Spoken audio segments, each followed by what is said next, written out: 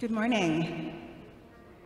May the words of my mouth and the meditations of all our hearts be acceptable always in your sight, O Lord. Amen. Please be seated. Happy Black History Month, happy Black Futures Month, happy African Heritage Month, happy African Liberation Month, all of those things. The theme of Black History Month across Canada this year is Ours to Tell. It's an opportunity to share the stories of Black individuals and communities and groups here in Canada, to talk about our histories, contributions, successes, sacrifices, and triumphs. Stories of courage, stories of resilience, stories of determination, stories of overcoming, especially in this year, the bicentenary of the birth of my great-great-great-grand-aunt, Mary Ann Shadd Carey, which is being celebrated with events and activities across North America this year. I am so pleased to be standing in this place on this Sunday, the last Sunday in Black History Month. It was in September 1851 that my Auntie Mary Ann, as I like to call her, born a free African-American woman in Delaware in 1823, made the journey to Toronto to attend the North American Convention of Colored Freedmen, just not very far from here at St. Lawrence Hall. And there she was convinced by fellow abolitionists to move to Windsor and establish a school for people of African descent. She did indeed move to Windsor, where, based on her principles, she established an integrated school, providing education for children during the day and for adults at night, offering settlement services for newly arrived freedom seekers in the abandoned military barracks on what is now Windsor's City Hall Square, just adjacent to my home parish of All Saints, Windsor. In 1853, in Windsor, Auntie Mary Ann established the Provincial Freeman, the first newspaper in all of North America edited and published by a Black woman, and the first newspaper in Canada edited and published by a woman. Later, she would move the newspaper's offices to 143 King Street East, not very far from here. So many stories are ours to tell, not just in February, but throughout the year, every year, all the time. We, people of African, Black, and Caribbean heritage here in Canada, have so many stories to tell.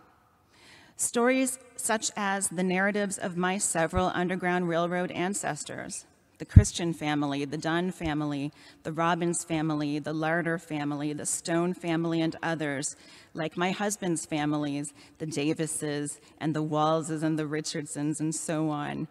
Freedom seekers who made arduous and dangerous journeys of hundreds of miles to Canada from places like Kentucky, Tennessee, North Carolina, Virginia, and Maryland to find a place where they could be legally free, become property owners, business owners, tradespeople, professionals, and profit from their skills for the very first time. Stories of my ancestors who were free, African Americans, my Shad and Shreve ancestors who made their way to Canada in the middle of the 19th century to build new lives and establish new pathways to liberation and success for fellow people of African descent. We all have stories to tell. I think of my great-great-grand-uncle James L. Dunn, who sued the Windsor Board of Education for its segregationist practices in 1883, losing the case but getting the best revenge by being elected a school board trustee and a town councilor so that he could change the system from the inside. Or my great-great-grandfather Robert L. Dunn, who served 9 terms on Windsor's City Council and was the first person of African descent to run for mayor of Windsor in 1896. We all have stories to tell. These are just a few of the shoulders on which I stand. On whose shoulders are you standing? What stories are yours to tell? And what stories should we all be sharing with one another as a means of enhancing our mutual cultural competency, understanding, and empathy?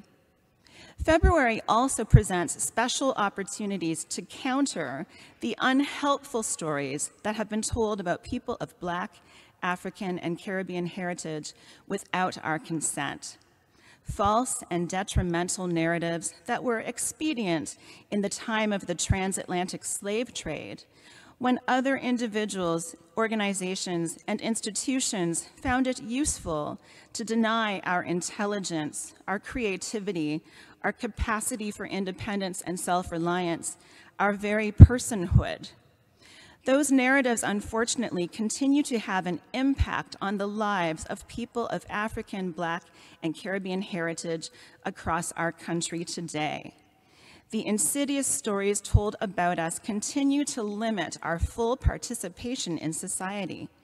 They can be seen in the unjust structures and unconscious bias that create racial inequities in the education system, the law enforcement and criminal justice system, the healthcare system, the child protective services system, higher than average unemployment among people of Black, African, and Caribbean descent despite equal educational attainment, and the discrimination, injustice, and racial violence experienced by people of African descent in this country on an ongoing basis.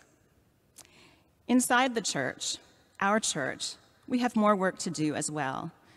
We of the present generation may not have created all of the conditions, but we still share responsibility for cleaning them up. The underrepresentation of people of African heritage in the leadership of our church.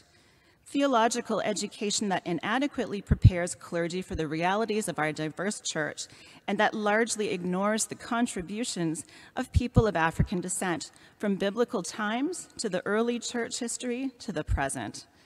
Practices that confuse conformity with unity, pressuring Anglicans of Black, African, and Caribbean heritage to blend in and assimilate in order to get along.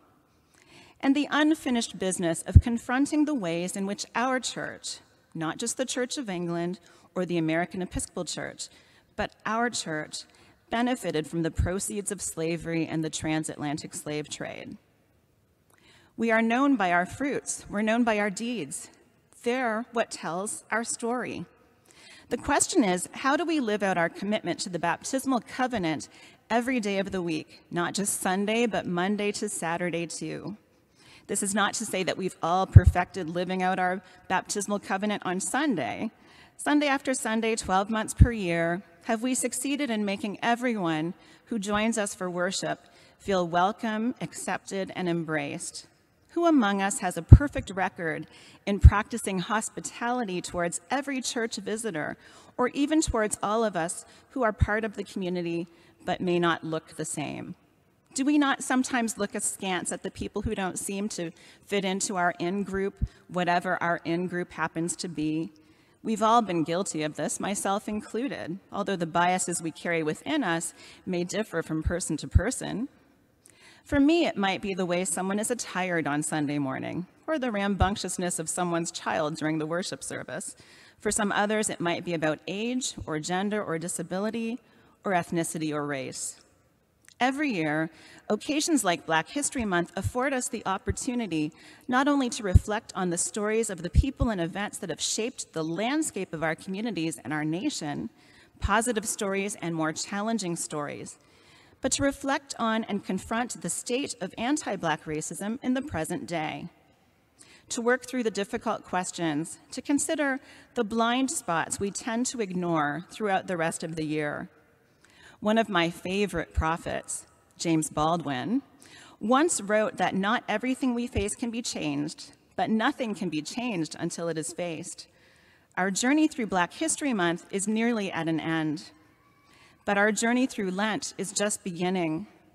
Lent offers us opportunities to reflect on the things that separate us from God and from another, to seek reconciliation with God and with our brothers, sisters, and siblings. As I mentioned, the theme of Black History Month has been ours to tell. As we exit Black History Month and embark on our collective Lenten journey, I would invite you to prayerfully consider the stories we are telling. By our deeds, we are known. Our actions and behaviors as followers of Christ, inspired by the Holy Spirit, show the entire world who we are and what we believe. Our daily actions have to tell the story of a people who are committed to seeking and serving Christ in all persons and loving our neighbors as ourselves. Our daily actions need to tell the story of a people who are dedicated to striving for justice and peace among people and respecting the dignity of every human being. Our daily actions must tell the story of a people who have agreed to transform unjust structures of society, to challenge violence of every kind, not just with fists or guns, but the kind of harm that happens to the body, mind, and spirit, and to pursue peace and reconciliation. My sisters, brothers, and siblings, these are the stories that are ours to tell. These are not topics we should avoid. These are conversations that we as Christ followers should be leading.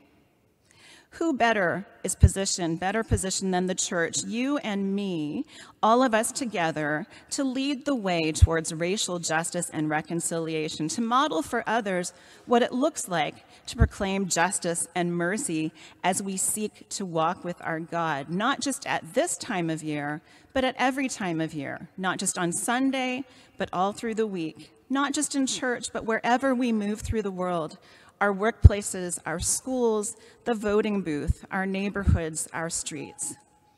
As the song says, who will speak if we don't? I choose to remain hopeful, confident even, that we will with God's help. Thanks be to God.